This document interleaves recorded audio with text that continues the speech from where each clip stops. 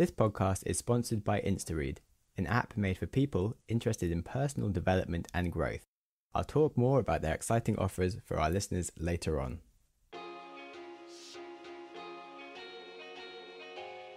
Hello, and welcome to the Growth Mindset Podcast, your weekly dose of inspiration and exploration.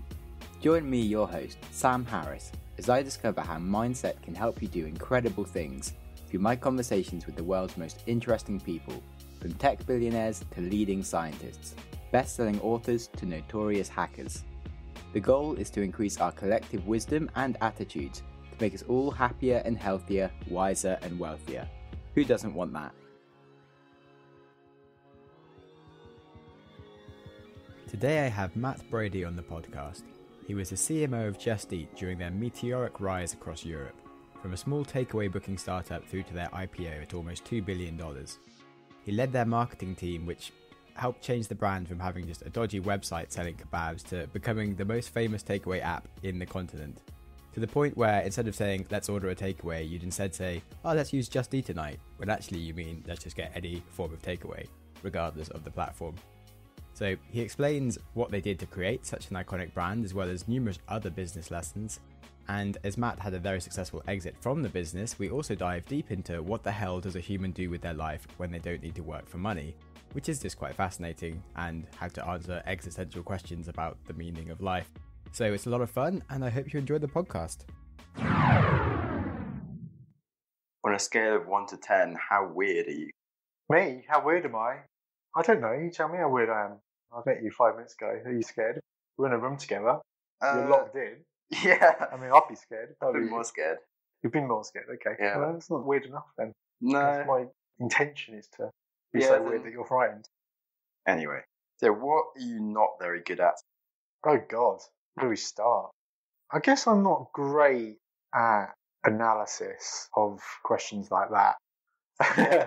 No, I mean, I've always tried to be as analytical as possible, a marketing career, but on the other hand, I'm not great at it. And I'm much more creatively instinctive rather than analytically instinctive. So spreadsheets, some doing budgets, core skills that a CMO of a global company should have. Just fake them till they catch you. Okay, so do you think you can get by as a CMO without them as long as what you're doing is good? Yeah, you can get away with anything as a CMO. I mean, that's a great topic for this podcast, considering some of the things we did. You can get away with being creative and having a strong voice in the process as long as your product is growing. It's when there's trouble, everyone starts giving you their opinion and starts trying to control you, tell you what you're doing wrong. But when you're winning, everything's always easy, isn't it? Yeah.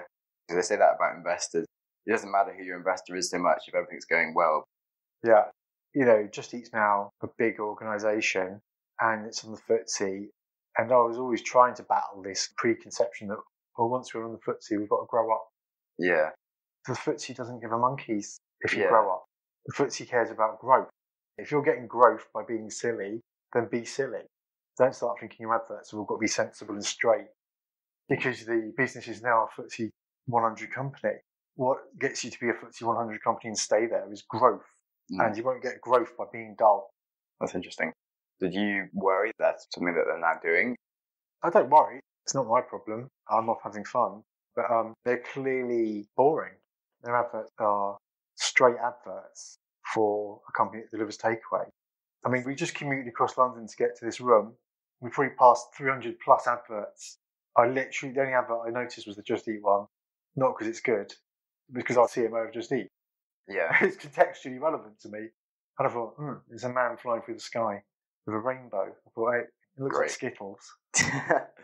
But I didn't notice hardly any other adverts. I mean, I tell a lie. I noticed, I think, quiz clothes because the model was very pretty. But then that's them using evolution to trick me into looking at pretty mates.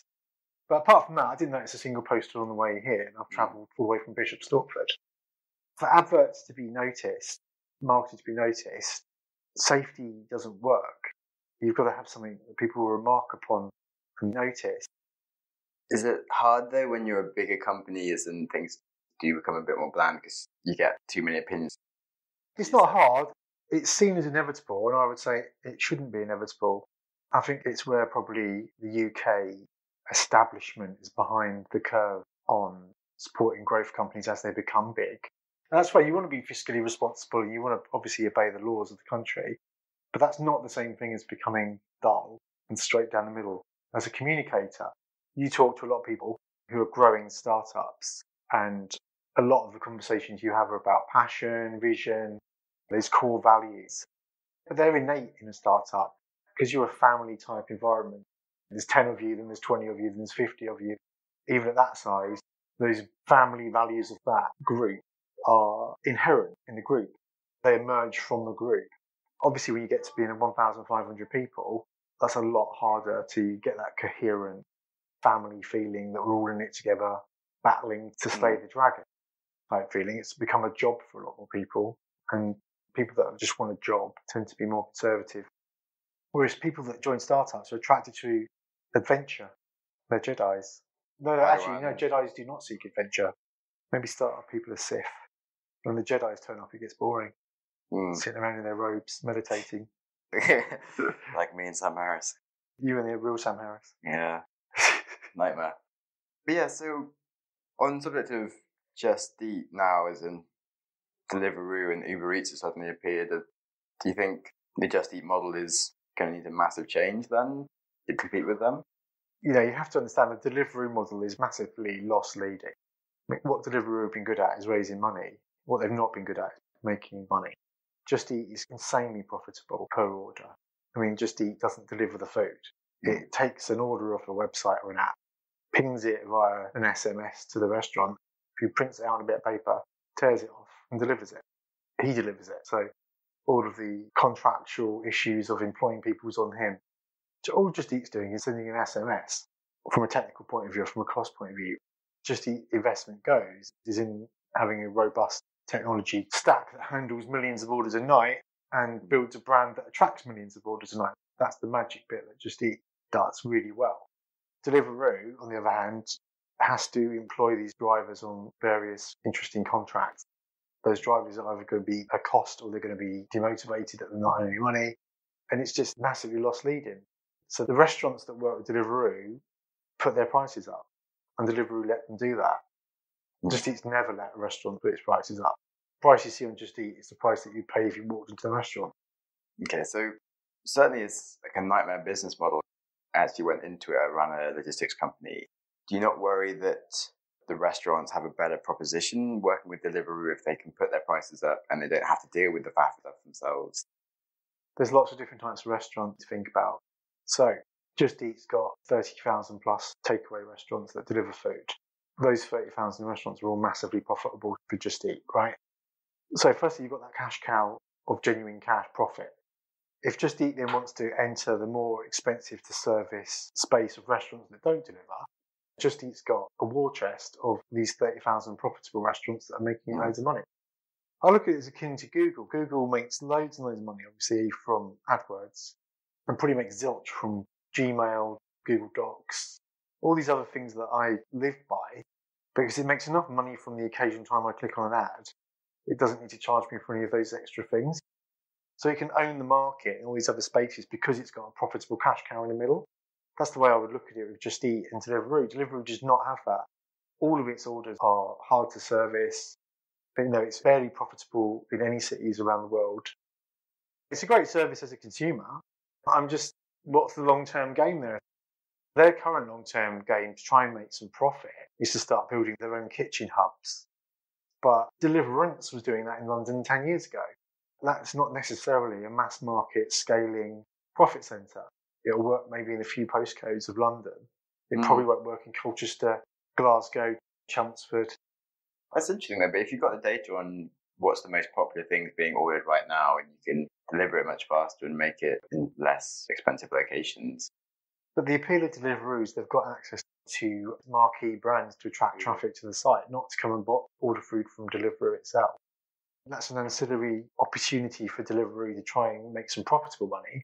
But their core business is this other stuff, which is actually barely break even or loss making. Again, go back to Just Eat. The core of Just Eat is incredibly profitable cash cow.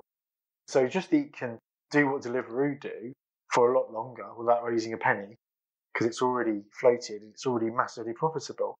how long can Deliveroo keep raising money? I'd speculate probably not much longer, but I don't run Deliveroo. Uber Eats is another interesting one. Obviously, they've got their problem with the mayor's office, but beyond that, they've got a much bigger problem, which is they can't recruit enough drivers for their core product. If you talk to people that work for Uber in London, their core challenge isn't growing Uber Eats, it's recruiting people in London. If you try using Uber at 7:30 in the evening in London now, it's pretty much always on surge because they just don't have enough drivers.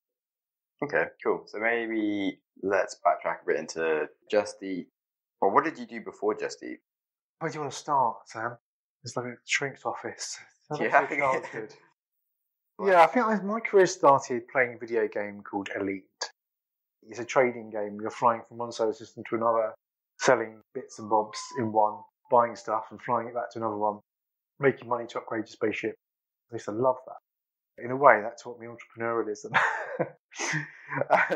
And I laugh at it, but I do think there's a correlation between people that are good at digital marketing and video games. Because digital marketing, it's a lot about experimenting to get through the objective, to see what your high score is going to be, like level of a video game. In Mario, it might take you 10 attempts to master a level in, but you don't feel bad doing it. And I think there's a real core skill set of trying and failing and trying again until you succeed. So we've gone completely off tangent. So what did I do before Just Eat? I played video games. That's quite poignant. So that made me think about business. I didn't know what kind of business. I really like being creative, but I really can't draw. So what kind of business jobs involve being creative but don't involve the actual drawing? I ended up doing business courses at college and university. Then luckily, by the time I came out of university, the internet had just got pictures on it. I'm only 44. It makes me sound really old. The internet never used to have pictures on it. There was no pictures on the internet, and then there was. Then it started becoming marketing once there's pictures on it. And yeah, I came out of university with a business degree, but taught myself HTML in the months after the degree, just when I was sitting around looking for graduate jobs. And lo and behold, it was that skill set that actually got me interviews. The fact that I taught myself HTML and had a marketing degree.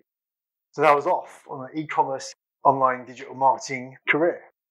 I worked in all sorts of interesting companies. I worked for Coutts Bank at one point, 6 months. And I actually quit on the end of my probation. But luckily around that time, again going back to video games, I was playing an online game called Quake. Have you heard of Quake, Sam? I have heard of Quake. Okay, good. We're getting nearer to Sam's age group now. Some of the people I played Quake with started working for this company called Gameplay.com, which was a spin-out of Dixon's and British Telecom, which was aiming to be the first big online portal, if you like. And it was a portal back then, like Yahoo. So I went there, and that really kick-started the proper online career, really. Okay. And you were there for quite a long time? That lasted for 2 or 3 years, and then it, like a lot of London .coms, it got sucked into the black hole of the .com bubble bursting. Then my manager bought it for £1, so I did another year or so working for him, but I was working from my home, which was boring because I was used to being in London, being sociable. So I made the logical jump from a video games company to the Financial Times. Then I was in charge of digital marketing there. What I really enjoyed about that change was it's using the same skill set for optimizing online channels for selling Lara Croft. It's the same skill set for optimizing, selling company data, subscriptions. Yeah, that became my policy for us. Like, great, whenever I change jobs, I'm going to totally change industry, but keep the same skill set and use it. So then after that, I went into restaurants. I went to work for Top Table. I ended up at Just Eat selling kebabs. I got introduced to Just Eat by Index, who are the mafia of this trade in London, as you know. Yeah.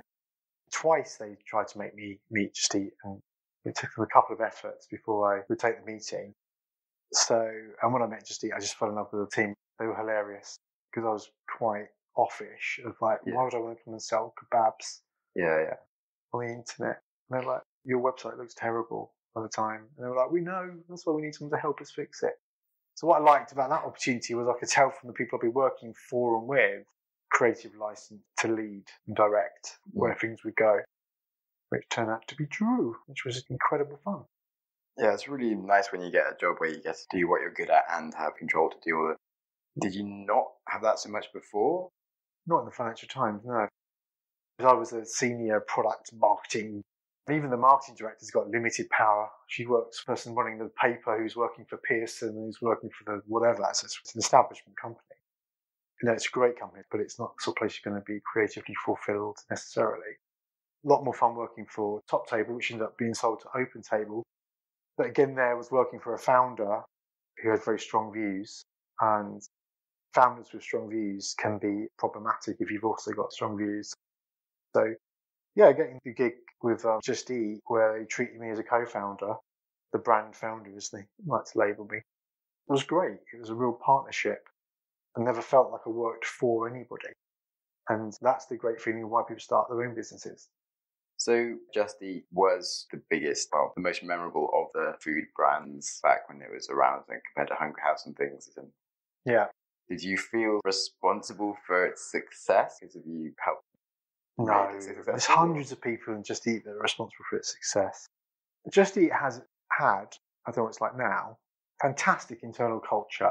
It's half Danish, half British, but it's also very European. When I joined, it was already in 6 countries, very well led by a guy called Klaus Neingard, with an international approach. So we'd have 3 or 4 meetings a year where we'd get all of the managers from the businesses around the world, 2 or 3 days working on what we were doing. Once a year at least, we get the entire staff from around the world, even if it was 1,000 people, to fly over for a party. So it really valued that internal culture of trying to maintain that one family feeling. There's no one individual responsible for success. And that goes back even before Klaus to the original founders who did like a party. Yeah. So we maintained some of their culture in terms of the having fun and partying, but took off some of the rough edges. So my team, initially we were small. I was worrying about what we were doing. Facebook had only just started letting business have business pages. There was no way to advertise. So we were just ourselves on social media. It was very authentic to what the company was. We weren't pretending to be. There's some hilarious, really bad videos on YouTube of original teams singing the 12 Days of Christmas. Terrible production values, looks awful. But at the time, companies weren't mucking around like that. Now everyone has a content strategy and tries to look authentic. But we just authentically got social media because we were sociable. Very quickly got 1 million followers on Facebook. I think we were one of the first UK brands to get there because you couldn't spend money at that point. And that really helped fundraising for later rounds as well. Yeah, there's something to be said. When you join a really good team, it makes you do your best work. And on that, do you think that you'd be in a similar place right now if you joined a different company? If I'd gone somewhere else, do you think I would have had the same impact on that company? Possibly eventually. I don't think that's about me, though. I think that's about a jigsaw puzzle piece of 550 pieces, of which I'm one. And there's lots of people that contribute to the success of that business. But I've been there 2.5 years, and I worked out that nobody had left the business voluntarily. Several hundred people, nobody had quit. I thought, well, that is a really valuable asset from a cultural perspective. And it was hard work. I'm making it sound like a right laugh. We were all working hard. We were just having fun doing it. But again, that goes back to, I think that's culturally then what part of why you become a success. If it doesn't feel like work, people work longer and harder. If your audience is aimed at people that are doing startups, one of the things, I do a lot of mentoring with startups myself. It's like, you know who you are as a culture of the founding 10 people. Don't bring people into that culture that are going to clash with it, because bring people in that will enhance it. You are recruiting friends as much as you are talent. You can get distracted by the quest for talent because then you can hire really talented people that can be real flies in ointments. What's your biggest tips for how to ask the best questions in an interview? One thing that our CFO used to do was just tell people an anecdote about him cleaning the toilet and just see how they reacted. Get a sense of, would they want to clean the toilet? He was never going to make them clean the toilet. It's more of a case of, are they the sort of people that are going to roll their sleeves up, whatever the task, to get this thing built? I mean, it's tricky, isn't it? From a marketing perspective, I value creative minds probably too much than I should. So I would always set creative for the final selection. I'd always get the last 2 or 3 candidates to do a pitch and just see what's coming out of their brains. That was the only way, really, to weed out creative thinkers. Yeah, it's a good one, trying to hire the right people. I mean, what I find works with startups quite well is taking on someone for a few months, for 2 or 3 days a week. And if they're brilliant, then bring them into the business full time. Nice. Okay. How did a setback or failure set you up for later success? I hate questions like that. I think I've got a really bad brain at remembering bad things. Yeah. But I learned an awful lot at Top Table.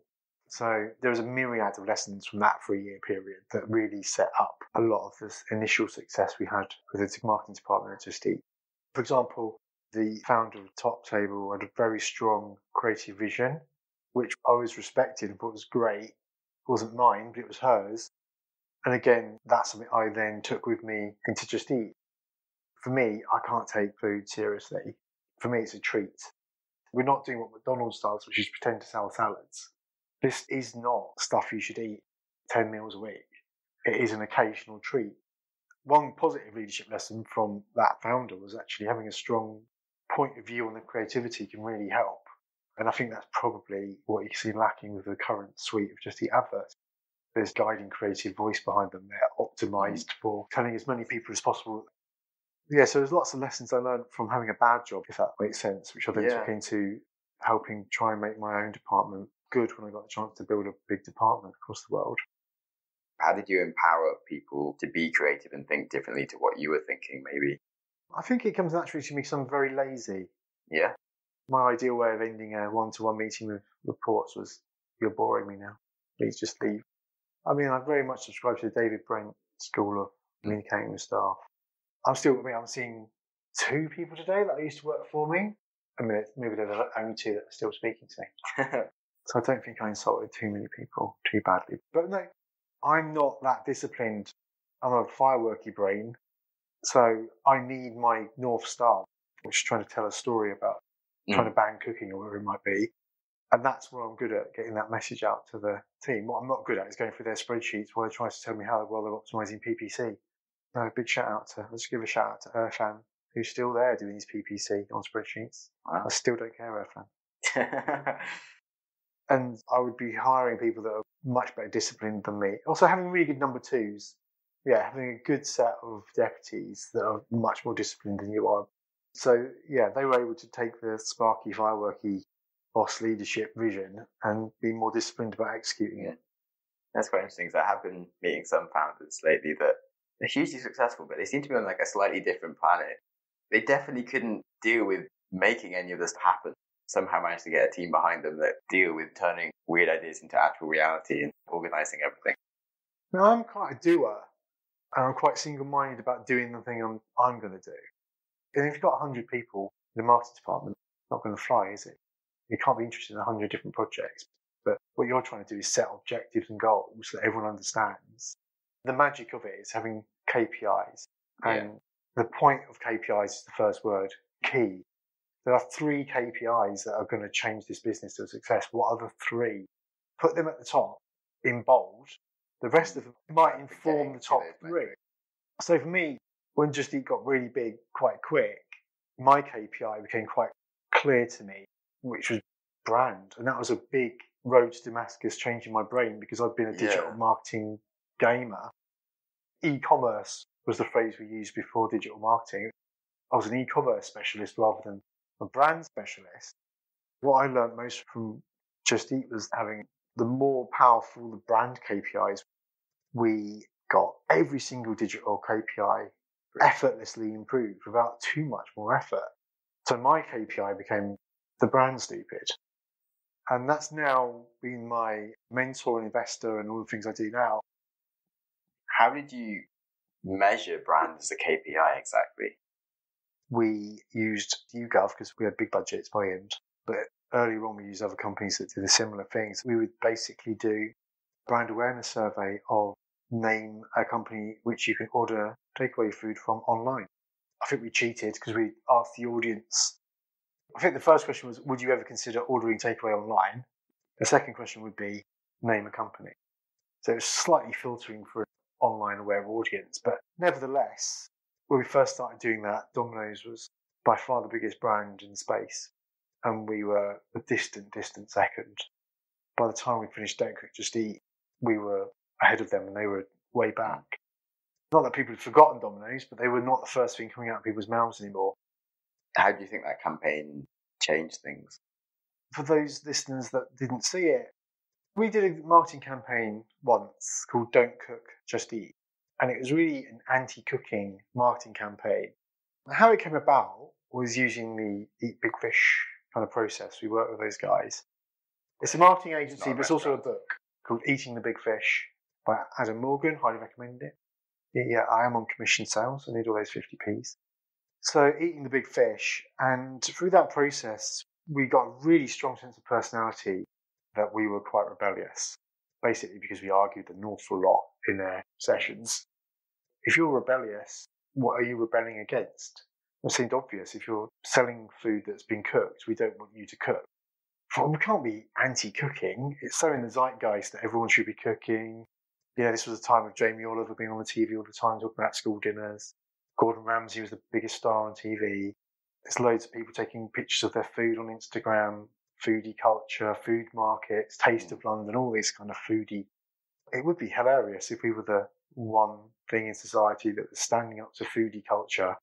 We can't do it. The fact that we think we can't do it means that we should do it. And we went for it. Yeah, it worked brilliantly. I mean, if you saw those adverts on the ground, you'd think, what is that company doing? It's trying to ban cooking. Oh, I get it. They're a takeaway company.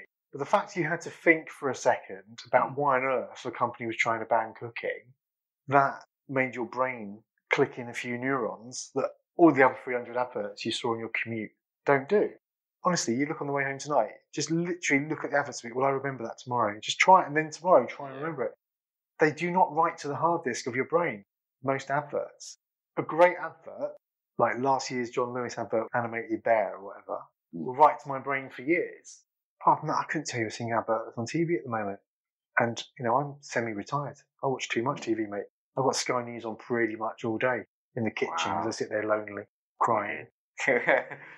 Anyway, so getting the brain to notice an advert writes that brand to the hard disk, whether you think it's funny or not. So then I'm sure there was plenty of people that thought you were being very silly trying to ban cooking. The fact you had to think about it for a second wrote it to the hard disk. Go back to digital, then when you bump into us on digital, be it PPC because you've searched takeaway leads or something, you've got a subconscious recognition that that's a brand that you trust because you've remembered it from somewhere. The adverts they're making now, it's a standard advert. It's not going to write to anyone's hard disk. You can do that kind of marketing, it's fine. That's what most big brands do. But then you get into a money spending game. You have to spend a lot of money to get adverts which are not remarkable written to people's hard disks. And that is a game Just Eat can afford to play. It sponsors X Factor and football clubs and whatever. But emerging startups that are on the start of their journey or in the middle of the journey cannot afford to be sponsoring X Factor. You have to be remarkable. You have to say something that people are going to notice. But that doesn't mean you have to be silly. We were silly because our internal culture was a bit silly. It was authentic. There's nothing worse than a serious company like Ford trying to be funny. It's not authentic when they try to be funny. Yeah. I mean, like Tesla, it's a huge brand based on changing the world. They don't try and be funny so much. But they're very funny. But it's quite hidden humour in Tesla. You know, it's Easter eggs. Their product line spells out sexy. It's this Model S, the Model 3, Model X, the Model Y. Write it down, it says sexy. They've hidden Mario Kart in their sat-nav, that kind of thing. So they're funny. I mean, they sent their car into space last year. Bad examples, that. No, but it's a great example because it's authentic to Elon Musk. Yeah. If you read his biography, the best bit of that for me was realising that he was inspired by Hitchhiker's Guide to the Galaxy. Cool. So you spoke about the importance of you having a North Star and direction. How have you been finding direction in the last few years? Yeah, so initially I had another startup that I founded. We really didn't nail the strategy of what it was trying to do until it was probably 18 months, 2 years. And then we had another year or two experimenting around trying to get growth. I worked with 500 startups occasionally as a mentor for them, but also in that we took our startup through their program and learned a lot about growth hacking. But really that's actually about having a disciplined approach to experimenting and testing. So Rock Pamper Scissors was a booking app for hairstylists that work in salons. And it was really useful, especially in London. You could open it now and it would show you the stylists that are sitting around doing nothing. But what I learned from Just Eat, a big thing we learned from Just Eat, I said the word earlier, earned. I think we earned an awful lot of our growth. We didn't buy it. We earned it because the restaurants were good partners and let us put stickers up. and we'd support the restaurants through branding their menus.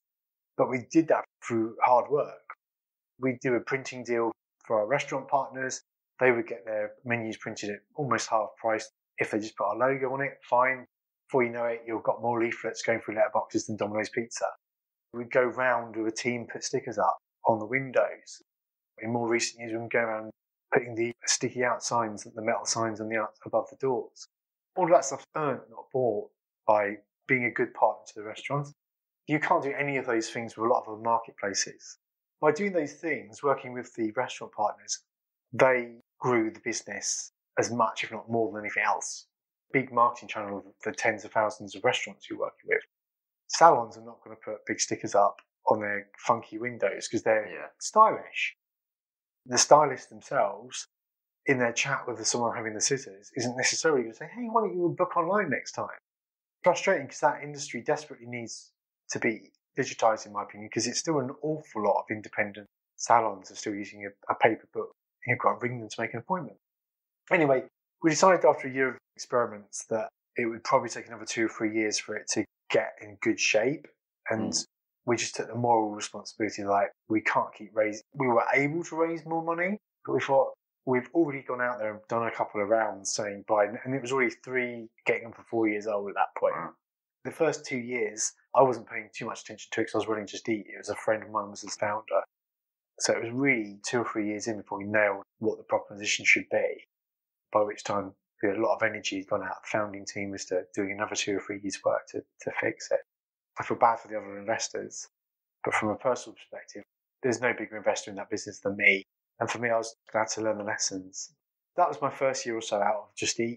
Then during that time and ever since, I'm also an investor in a few other businesses, and I've done a lot of talking and mentoring around London of other startups. Like I said, I did a bit of mentoring for 500 startups, but also done mentoring for Seed Camp. I'm also one of their partners in their fund, and I also have a involvement in a company called Growth Invest, which is a platform for supporting small businesses and startups. So what I try to do now is help an organisation like Growth Invest or 500, and then they can use me for open days or whatever, make office hours. I try not to get too heavily involved in individual businesses.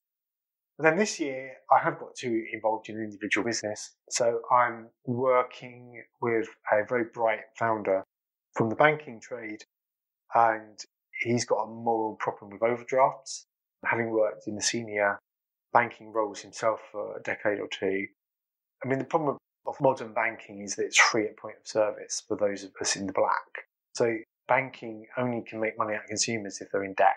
That's kind of crazy. Making your money from the people that can least afford to pay you. And it's just the nature of how banking has evolved around the world. So he stepped away from his senior career in banking to try and do this app that we've named Updraft. And Updraft is the wind that elevates balloons and kites into the skies. If you're going to launch a fintech app in London right now, you need to be very clear about what you're doing because there's quite a few of them. We're about solving the overdraft problem for people.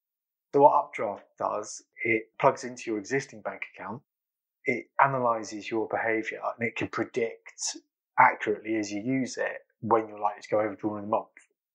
Forewarned is forearmed. The founder, Asim, knows from testing within the banking trade that just a text message telling people that they've gone overdrawn would result in, I don't know, say 30% of people getting out of overdraft pretty quick. Yeah. But of course, most banks don't tell you when you've gone overdrawn. It's not in their interest to tell you because they're making those 50p a days. I did it once by accident. Like, I didn't need to. I had plenty of money in a different account, and I just found out like 50 quid charge. Shit, like anytime too late. I mean, you just dealt with that for me. You had all my money anyway. They can't, because if they do, they lose millions of pounds from revenue. Yeah, it's so annoying. Their hands are tied. They can't help you. And that's exactly what this thing will do. So you're likely to go overdrawn in 2 days. Do you want to move money from A to B? It will make suggestions.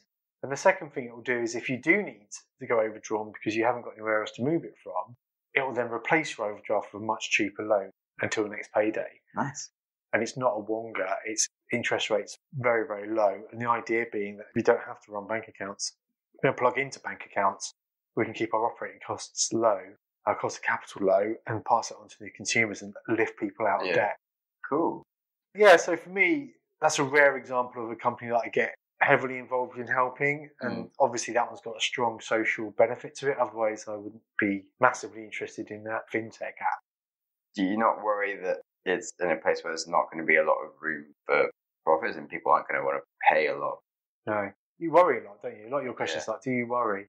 Maybe you're a worrier. Yeah. We should go for a coffee afterwards. We'll go through your startups and I'll just see what you're worrying about. Yeah. Yeah, there's a few things I'm worrying No, it's not my job to worry. It's the founder's job to worry about things. My job as a midwife is to try and help him get his story straight, his brand straight. And that's what we've been doing. By helping him get his story straight, then that helps him with his fundraising, which I co-pilot and help him with a little bit. But the fact that we've got the brand story correct makes it a lot easier for him. He doesn't just look like another fintech startup. People go, well, what's going on? Well, Monzo, so well funded. And well, I've been there with my own startups. You don't spend half a meeting explaining why you're not like the incumbent success that's already in the city. You're going to start off with, we are not Monzo, we're not Revolut. Bang. This is a fintech app with one purpose in mind, which is to help people get out of debt. On the journey of getting people out of debt, it will make enough lifetime value out of the small interest rates it's charging to more than cover that and make profit. Then the roadmap beyond overdraft is to help people get out of other forms of debt. Nice. I want to help businesses that I think are going to do good for society. Yeah, then you said you're experimenting with yourself, as in like you're thinking about the future and when people don't ever need to work for money, as you haven't had to work for money, you just trying to find things that might do with their life. We just lost the audience now. He doesn't have to work for money. Oh, wanker. Well, if you work hard, then you work for them. And you'll sell your business one day. Yeah, then what would you do? Exactly, what would you do? And I feel like I have a moral responsibility to founders like you, Sam, to find exciting, interesting things to do with my free time, as I've accidentally semi-retired at 42. I don't want to do it. I'd rather be at work.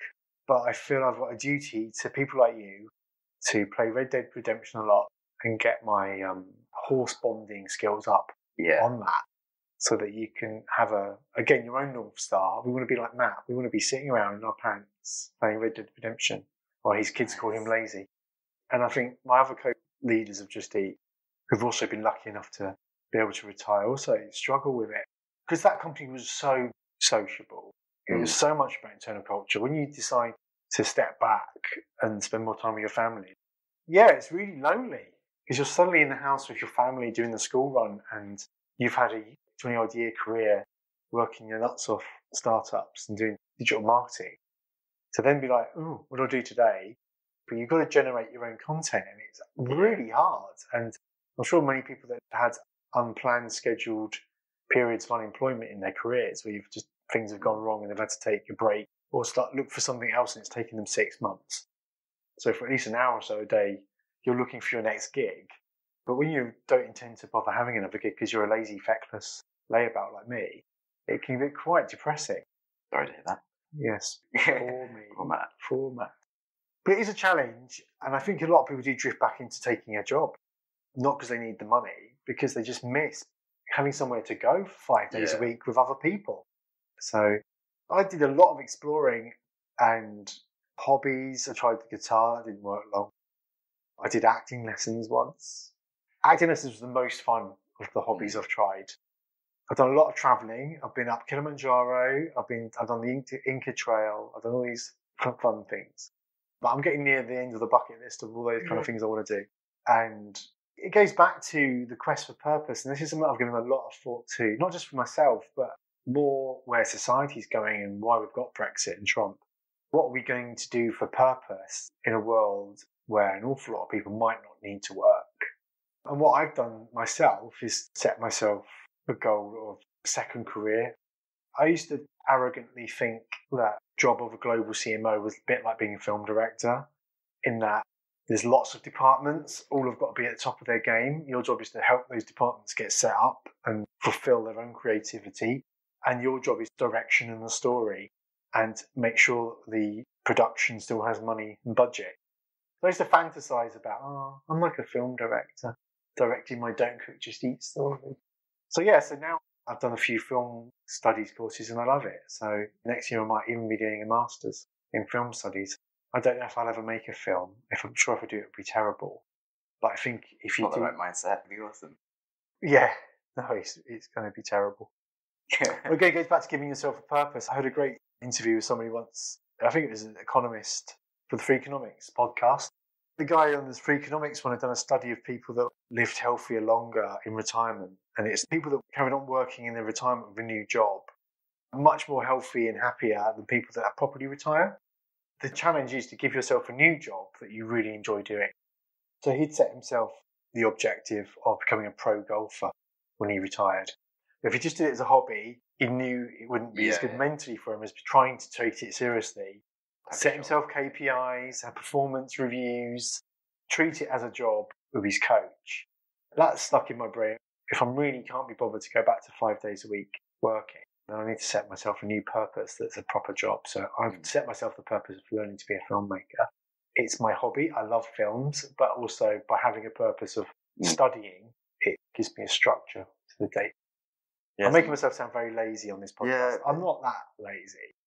I do mentoring in London, but I've done that for 3 or 4 years now, and there's only so many times you can have the same conversations with founders. A bit bored of it. Definitely.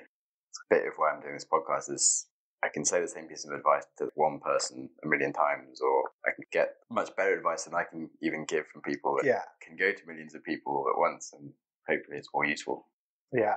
I don't think millions of people are going to download this episode, though. I think it's going to be in the tens. Yeah. I'd hate me if I was listening to this now. This arrogant bastard. All he did was help build a curry website, sells pizzas. But not many people have Who does he think he is? Who does he think he is? Zuckerberg? Yeah. The dream of all of us is to have that big exit. Yeah, but then what? And then what's on the other side? I could have gone back to work, and I wouldn't rule it out going back to regular work. It wouldn't be as a CMO again, because I've done it and it was really successful. And it's a bit like, wow, I'm never going to be that good again. That was lucky. Everything else is going to look like a disaster after that. So you better find a whole new profession to fail in. That's tarnishing the reputation of the thing you were good at. But it's interesting. You look at the founders of Facebook and Google, Twitter, and all these other places, and they're all still working 5 days a week, if not more, on those products. And they're billionaires. They're not at work for the money. So why are they at work? They are trying to change the world. You know, Zuckerberg has messed up, but I don't think he's inherently evil. And the guys at Google, I don't believe are inherently evil. I mean, look at all the other investments they've made in AI, robotics. They've got a vision of what they're trying to do, and they've got the infrastructure and the army to do it. But when you're running a successful marketplace for kebabs, you don't necessarily have that purpose that you're going to carry on for 50 years. These guys are still working at Twitter and Google and Facebook or what have you. They've got big vision of, I want the world to be more connected, or I want to share the world's information within nanoseconds, or whatever it might be. So as boring as it is, annoying as it is, to be one of the people that's lucky enough to escape the rat race, there is a slight responsibility to live a purposeful life. It isn't easy, actually. It's easier to go to work. Yeah. First thing you do if you go for the doctor about having depression or something is like, do you have a job? That's the first biggest indicator of what you should sort out in your life, is to have a job, a sense of purpose. I think sense of purpose is a really important topic, and the lack of meaningful work. We really have to start thinking about meaningful, not just work. And I'm from a working class background originally, and the working class communities are working, but are those jobs meaningful? That lack of meaning. We're not building as many cars as we used to. We're not the great industrial engineering force that we were. It's beyond the working class community as we traditionally think of it. Now it's obviously affecting middle class. And as AI, etc., and all founders you're talking to on this podcast is working on interesting AI bits and bobs, it might make jobs more meaningful for those that have jobs, because it would take the meaningless away. But the meaningless is easiest for robots to replace quite quickly.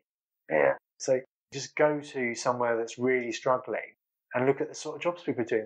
It's boring. They're bored. Meaningless jobs, even if they have them. So they want to kick the establishment in the bollocks along comes Brexit. So finding purpose can sound really cliche. Oh, we need to find purpose in life. Oh, great. It's going to sign up retreat for 20 days like you did.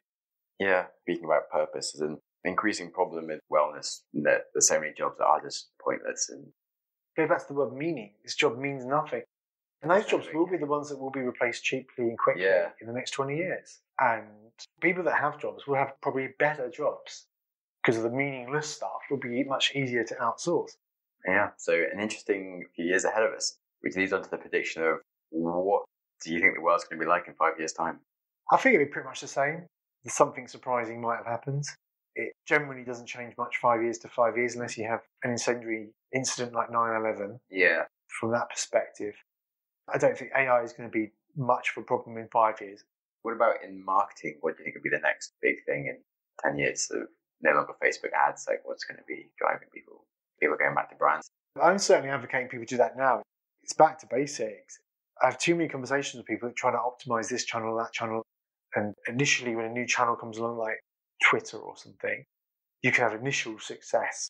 But eventually, too many other brands catch wind that it's successful, and the CPAs obviously become more competitive. So those things are good to just catch the wave of.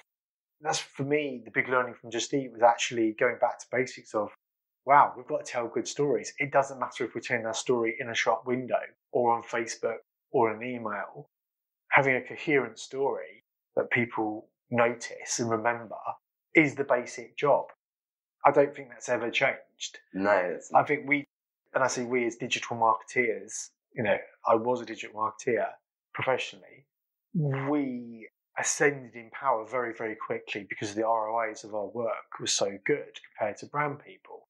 That's now rescinding. I see lots of presentations about CPAs flying through the roof, but it goes back to the basics of telling good stories. I think marketing is not a science. It's an art and a science. And the science bit took over because it's the whole mantra of if you can't measure it, you can't manage it, we shouldn't do it. Took over, but there's a lot of stuff you can't measure with branding, but you really do have to do it. Cool. Yes, so you mentioned the book, Eating Big Fish. Do you have any other favourite books? I'm really not interested in business books. Story books, fiction? Well, I really enjoyed the Sapiens, that guy. His book, I really enjoyed that book. There are lots of people who have read that book. I've read loads of books. At the moment, what I've started doing, because I'm trying to learn to write scripts, is I've figured out how to put PDFs onto my Kindle. That's been my revelation. There's a world of free books. You can just download a PDF of your favourite films. So that's my current habit, is reading a script. I just read Thelma and Louise. And last week I read 6%. It was great. And I don't mind listening to business podcasts like this one, Growth Mindset's great. I've listened to at least 3 of them in preparation for today. Podcasts are great for me, but most of my podcasts are film related. Okay. So Script Notes. I recommend Script Notes. Actually, Script Notes is a good one for founders. They discuss inside baseball topics, really, about what's going on inside Hollywood's business from a business point of view, as well as how to write script. It's really great insight into that little industry that affects all of us because we watch so much of its output. Cool. So we've spoken about quite a few things that you give people in terms of advice when you're talking to founders and things. Is there any things that you haven't yet shared that you nearly always tell someone as a founder that they should be thinking about? Well, yeah, get your story sorted, hire people that like that story and will help you tell that story. And again, a lot of people want to tell you what they're doing and what a brilliant business opportunity it is. I don't really care. The public doesn't really care. Everyone's polite. You can go and meet investors for weeks and who take meetings with you to hear about your great idea. And they'll be ever so polite to you, but they'll never invest. Okay, cool. What is your most vivid memory from childhood? You've gone right off topic into some weird dark place. I'm 44. I can barely remember being 30. I guess one of the earliest memories is coming out of primary school and then walking up to someone's legs thinking it was my mum, cuddling her, then it was not my mum, and then screaming, terrified. But yeah, I think I pretty much enjoyed my childhood. So you can tell from this podcast, I enjoyed my geek films, I enjoyed my Star Wars, I enjoyed my video games, and somehow those things have given me skills that worked well in digital marketing. Nice, okay. And what is the kindest thing that someone's ever done for you? It's really hard to think of things off the top of your head, isn't it? That's why it's a really good idea if you send these questions out before, so people can read them. Some of them you get amazing answers for just randomly, and sometimes I'm really bad at that. It's fine. One of my key memories, I'm not answering the question, I'm going to answer another question, is that at Just Eat, we did a big company presentation-y thing, and I prepared. I'm not a nervous public speaker, as you can probably gleaned from the way I'm just waffling on your podcast. And I'm not bad at improvising in the moment, but I'm really bad when someone throws a question at me. It's my boss was like, "What animal would you be?" I'm like, I couldn't even think of a single animal. I was like, "What? Where'd that come from?" It's like, "What? I'll be a gorilla." I'm like, "What? I don't know." Because it's like, I'd want to think about getting the right answer to that, like a Black Panther or something really cool. What was your question that we were meant to be answering? Kindest thing that someone Kindest thing? I don't know. Can't think of anything. That doesn't mean people don't do kind things. I think I'm quite a giver. I do kind things for people. What's your favourite kind thing to do for others? Is that if you see people struggling, you can secretly try and help them out. So that's quite a nice thing, but I can't disclose those moments. Honestly, the best thing about doing the IPO Just Eat was I bought a house by the seaside in Norfolk, and we didn't tell any of our family, and it's 7 bedrooms. And deliberately got 7 bedrooms, so we worked out we could sleep the entire extended family there at once if we ever needed to. And then the summer we bought it, we said, "Oh, we're on holiday in Norfolk for 2 weeks to our parents. Well, come up and join us for a day or two." And when they came up, we gave them the keys and said, "This is now your holiday place." Wow. And the looks on their faces when they got given a holiday cottage to share was priceless. So, yeah, I've answered your question about what people have done kindly to me by giving examples of when I'm super kind. Yeah, do you not ever suffer with issues of, now that you've IPO'd and you've got all your millions, of people kind of, "I've really got this problem right now, Matt, can you just help me out?" I do have a struggling Patreon account if you want to... I've given you sweat equity of my time. I do support the other Sam Harris, though. Really? For that podcast. Yeah. He's got plenty of supporters. I can't go to your Patreon. You should put... I should start a Patreon I know. account for all the people I give free mentoring to, just for charity. Cool. And yeah, you have any other questions you want to ask me? Should we go and get a cup of tea? Yeah, so cool. It's a wrap. Thanks for coming on the show. It's a pleasure. Thank you. Well, that's the end of the interview, and thanks again for Matt coming on the show and sharing some incredible lessons and some really personal insights into his life. It's so fascinating to just find out what the hell someone does when they arrive in such a unique situation. And it's just the kind of conversation I'm so grateful to be able to have from running the podcast and to be able to share with all you guys. So I left in the whole section where we get specific advice on marketing, which I normally separate out and host on my Marketing Mindset podcast. I felt like it was just too integral to the interview as a whole to cut it out, though it is of course available as a condensed marketing wisdom episode on the Marketing Mindset podcast if you ever want to listen back. And now, let's dive into the top tips. Number 1. Tell a story that is different. People don't care about advertising or what it is that you're up to. It's really hard to build a brand. So to make a campaign that people actually engage with, you have to push the boat out and really make people think about what you're telling them and just make it something memorable. Number 2. Have a purpose. Things get pretty depressing pretty quickly when you don't have a purpose. It's really interesting to see what happens in life when you have basically arrived at all the metrics of success one needs to achieve in one's life. And what the hell do you then go and do? You need to have a purpose to just keep things positive and moving in the right direction. Number 3. Give back. Looking after those around you and giving back to the people that helped you or people that can learn from you is really important, and it's a crucial way to just not get caught up in all your own problems and just be grateful for what you do have and what you can offer to the world. Bonus tip. You only need to be good at one thing, and the power of teams is incredible. So you really don't have to be good at everything. Matt justifiably earned a lot of money at Just Eat by adding a lot of value to the company, despite the fact that he really only had a few major skills at telling great stories and building a brand. He wasn't even good with metrics and data, despite the fact he was a CMO.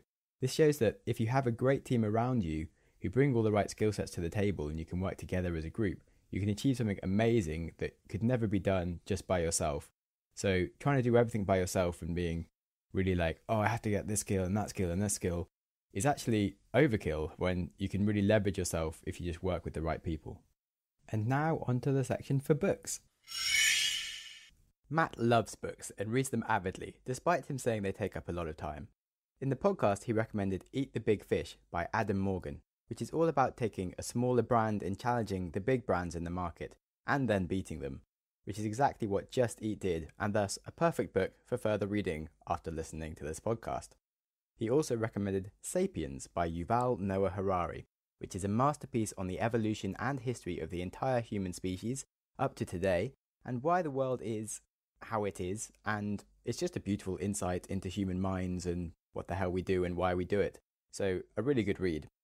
Thus, I am very happy to recommend my sponsor today, InstaRead. InstaRead transforms non-fiction books into 15-minute audiobooks. Each InstaRead gives you all the key insights from the book, along with a synopsis, analysis, and commentary. If you're interested in self-improvement books, business, healthy living, history, psychology, etc., then InstaRead is for you. Thanks to their professional summaries, you'll truly understand what's inside a book without spending weeks actually reading it. InstaRead just saves you tons of time. I personally find it a great way to get a basic knowledge of some of the best books that it's just physically impossible to actually read all of them, and it's just also a good screening tool. If you find that the InstaRead summary really fascinates you for a book, then you know that it's probably worth reading the full book, so you don't risk buying books that waste your time and money. I really enjoyed their summaries of 21 Lessons for the 21st Century by Yuval Noah Harari, and their breakdown of the 80-20 principle. Some books you should just revisit several times, and InstaRead is a perfect hack for reminding you of the important lessons you learned without needing to reread the whole thing. So check it out at instaread.co. They have an unrestricted free trial for 7 days, and they're offering our listeners a 20% discount on the annual plan. So use the code GROWTHMINDSET in one word at checkout. That's instaread.co, not .com, and the code is GROWTHMINDSET. Get smarter with InstaRead today. You've just listened to an episode of the Growth Mindset podcast. If you enjoyed the show, please subscribe on your preferred app and give me a good rating, as these go a really long way. If you are unable to give good feedback right now, try sharing the show with a friend who will, or just wait for the show to improve. If you have any ideas for the show, or you just want to chat, then please reach out to me on Twitter at SamHarrisTweets or Instagram at SamJamSnaps. Show notes and other links to topics discussed in the episodes are available at the website growthmindsetpodcast.com. Thanks so much for listening. Give yourself a big hug from me. If you're with a friend, give them a hug as well. And I hope you enjoy your next podcast.